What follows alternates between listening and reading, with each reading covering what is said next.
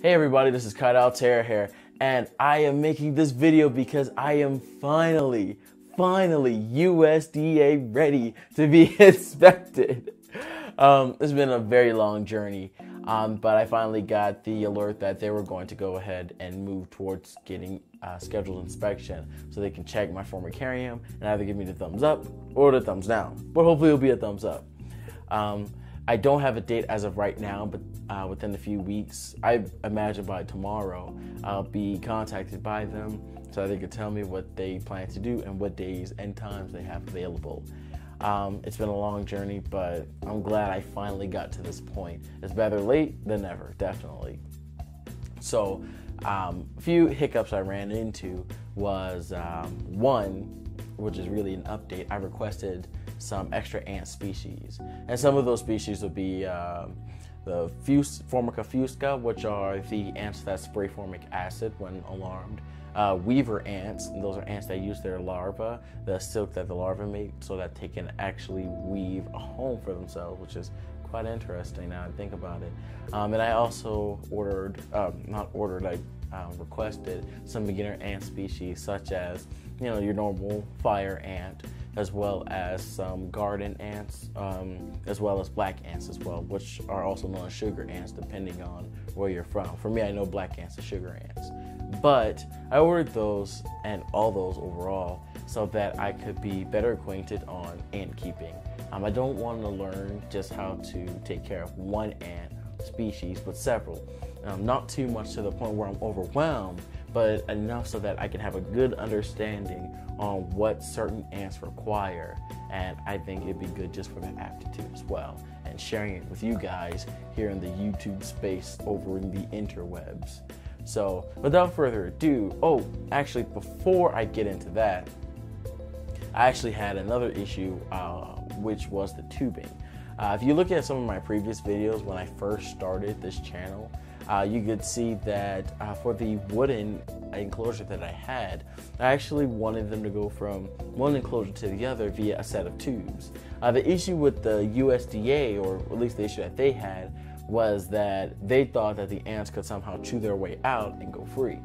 I beg to differ, considering there are plenty of ant keepers out there who use the same type of tubing I use, and they have ants that have majors, super majors even, but they don't chew out the tubing. But I'll leave that for an actual experiment that I will be putting on YouTube in the coming months, if I get the approval that I'm hoping for. Once that's done, then I can call them up and say, hey, I did this experiment. I already checked with these YouTubers. They said they've never had an issue. Do you mind amending it so I can put them in a different containment? But that'll be way out in the future. But for right now, let me go ahead and show you guys my brand new glass formicarium. Alrighty guys, here is my ant formicarium here. As you can see, there's a little bit of condensation up here, but that's because I had the window open. It was a big storm, so it's really humid in here for right now. But I have these vents open, so I don't really have to worry too much about it staying in there, because it's just going to come out of these tubes and we'll be good to go. So the inspiration for this, I already wanted to have a fish tank design because I thought it'd just be better. But the idea for me came once I figured out how to adhere the plexiglass levels that you can see here, how to actually get it to stay on the glass, because I couldn't mount it using some kind of tool, because if you break the glass you can get shards everywhere. I also did not want to use some kind of magnet, because what if you can't remove it for some reason? So then I was like, I could use silicone. So that's what I used in this construction. So I had my caulk gun with some silicone. I also have these L brackets, which actually support the plexiglass walls, plexiglass floors, not walls. And I have these pipe straps, and they fit over these 4 tubes, and some plexiglass. And that was all I really needed. So what I did, as you can see, there's a dividing wall here of just pure silicone that I made sure I prettied up. The point is, when I'm going to go ahead and get the ants in here, trying to get them in, what I'm going to do, let me show you guys.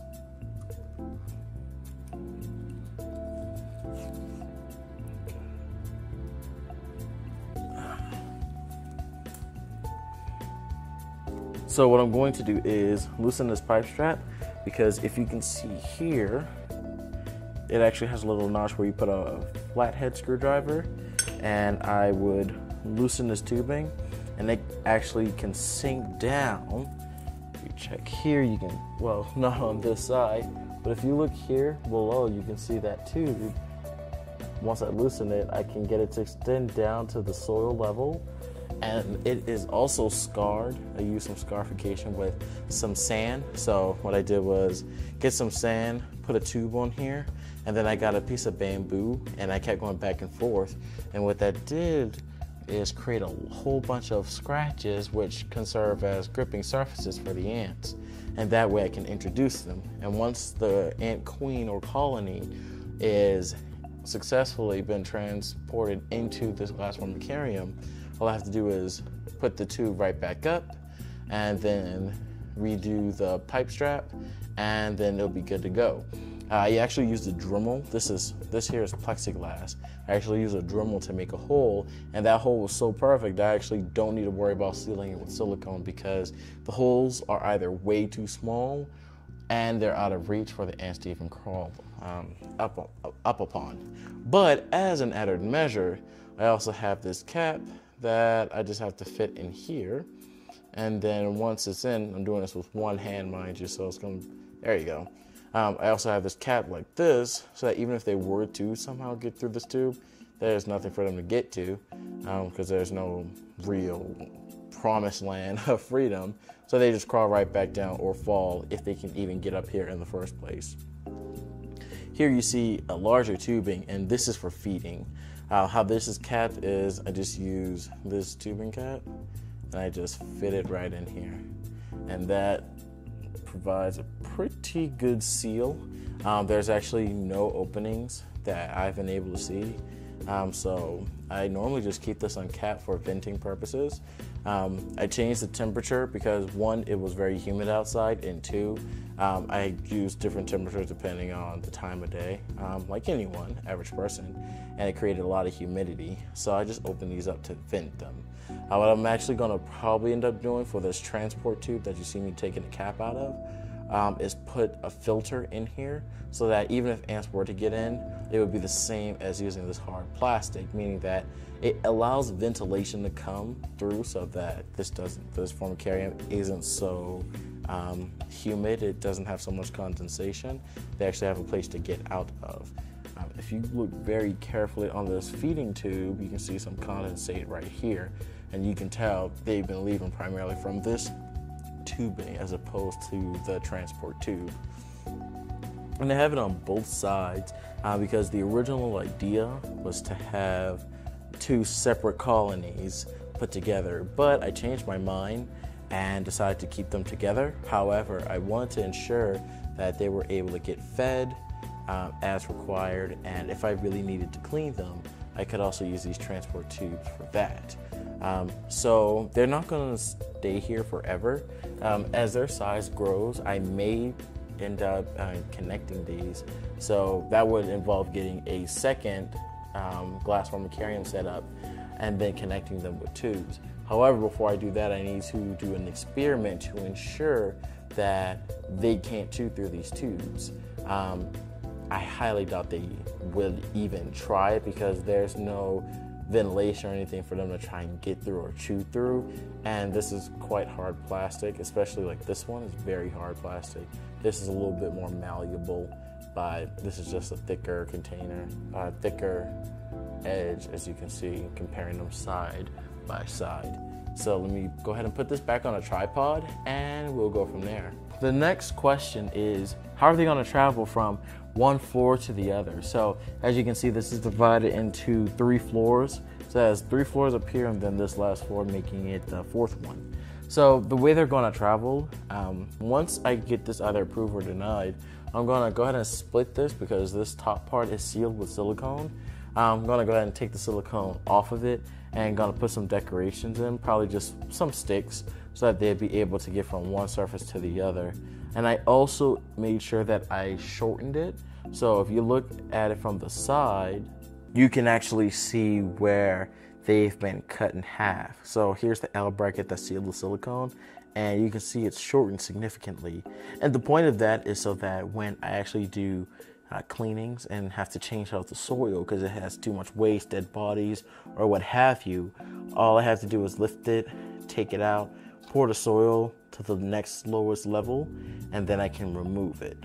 As you can see here, I have that silicone seal all around it. It's more noticeable in some more places than not, but that's how I ensure that they can't get out. It's silicone. So they can travel all around, up, down, whatever axis you want, but they cannot leave this enclosure. And I'm going to have the caps and the filters as well. So that's why you see it so shortened. And I'm also planning to have a heat lamp above it. It's going to be a low output heat lamp, and I'll just to ensure that one side is warm and create that temperature gradient. So one side is going to be warm and dry, and the other one's going to be cool and wet. And by doing that, it allows the ants to make a decision on which side of the formicarium they want to be on, have their babies and whatnot. And by giving that choice, it mimics a natural, more natural at least, atmosphere, because instead of being stuck in one temperature range, they can go to either or. So with that being said, this is a pretty good sample to show the USDA inspectors. However, there are some improvements I would like to make in future iterations of this format. One would be the soil retention. So if you look at this, you can tell there's nothing that's holding the soil from all just sliding to the first floor and being totally empty, just having exposed plexiglass, which doesn't matter either or for the ants, but it would create a more natural environment for them if the soil stayed here. So what I'd probably end up doing in the future is getting a small lip, probably a 1-inch by 15-inch lip that I would seal with L brackets and silicone.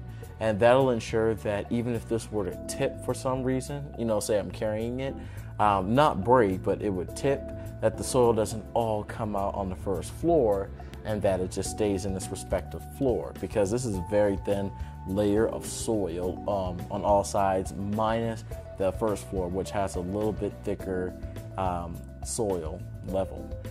The next thing I would also like to change would be to have an aeration system. As of right now, there is no real air being pumped in and pumped out. It's just the different pressures determine whether air gets forced in or out. What I'd probably do is get an aquarium bubbler and connect it via tubing to this glass formicarium, and then turn it on so that all the air comes in and then it also gets pumped out. That'll ensure that it doesn't get so much moisture that it starts clouding out the glass, as you can see here, which was a lot worse about 2 or 3 hours ago because you could not see anything at first. So that would definitely be something that I change in a future iteration. Or I could just take the silicone off and use a Dremel to make a hole and put the tube in, and it would do the same thing. So I'll probably end up going with that. So this is the glass formicarium. This is the full look of it. I was going to make some improvements, as you guys already heard a few seconds ago. But yeah, this took about 2 days to make. It wasn't that difficult. All you got to do is just know what you're doing, get your measurements right, your plexiglass cuttings correct, which I got from the hardware store, so it was no big deal. So let's go ahead back into the studio and we'll go from there. Alrighty guys, so we are back here at the end of this video. So I plan to make my next video by the 22nd of May as far as the Kite Talks About Ants video playlist. And that gives 2 weeks for the USDA to coordinate with me and me coordinate with them to make an actual inspection date. So it should be no more than 2 weeks. So I could make a video post a lot sooner, as soon as next week possibly, depending on them, though everything is in their court at this point in time. My next video would be scheduled for the 29th of May as well. So 22nd and 29th of May will be 2 and 3 weeks from now. You will definitely be getting a video post from me in reference to how this inspection went, what's going down, if I got approval or denied or not, and what changes I'm going to make were I to get denied and what steps I'm going to be taking to order new ants if I were to get approved. So without further ado, thanks for watching this video. This is Kyle Altera here, hoping you guys have a very blessed day. Please like, subscribe, share with your friends, and I'll see you guys in the next video.